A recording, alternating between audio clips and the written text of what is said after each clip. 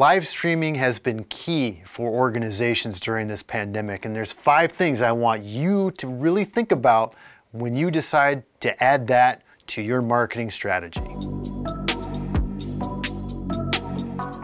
What's going on, everybody? I'm Paul Schmidt. I'm the owner and creative video strategist for UnoDeuce Multimedia, and like I mentioned just a little bit ago, we are going to be talking about live streaming, and there's 5 things that I really want you to think about when you decide to go forward with your event, meeting, announcement, however you want to incorporate live streaming into what you need to do to get your message and story out. So the first thing I want you to think about is obviously the platform. There's several platforms that you can use to make sure that you get the best live stream as possible.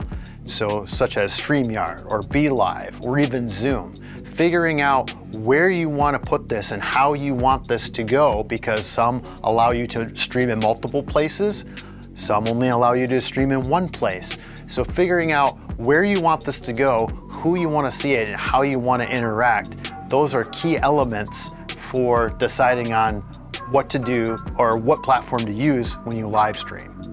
The second thing is figuring out whether or not you want this stream to be pre-recorded and then streamed, or actually streamed live.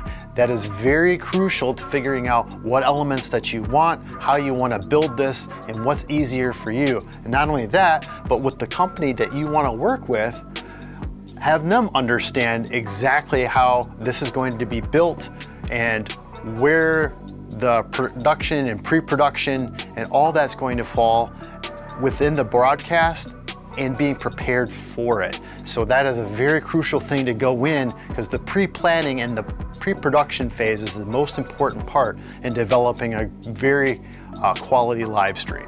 The next item is about accessibility and making sure that you have the appropriate platform for the accessible needs that you need, because not all the platforms that are out there can do the things that you may need it to do, such as live captioning, which means captioning on the fly with a person, having ASL, all that stuff. So thinking about that at the beginning before you start the broadcast methods is really crucial.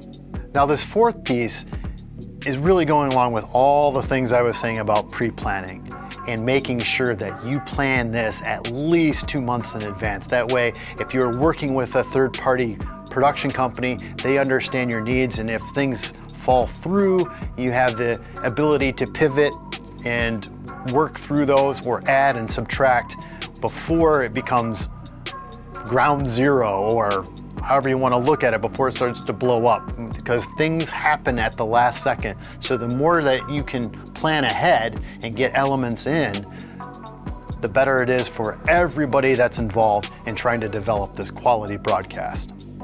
And lastly, if you're going to be doing this as a genuine live stream, in other words, it is going to be going live, make sure that you have your guests or anybody that's involved in the program do a tech rehearsal with the production company or the people in your office prior to this going live, so that everything can be tested before anything goes.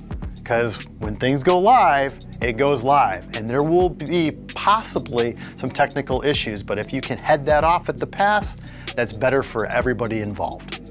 And those are just a few of the tips that I have for if you want to create a live stream broadcast for your organization. There's plenty more, so if you have any questions about that, please give me a shout. And also, this is the first part in a 3-part series that I'm putting out about live streaming. The second one will be about getting camera ready, and then the second part, or the third part, will be about the platforms to actually look for and going into depth about what they offer. So if you have any questions about that, then you know what to do. You better call Paul. I will see you next time.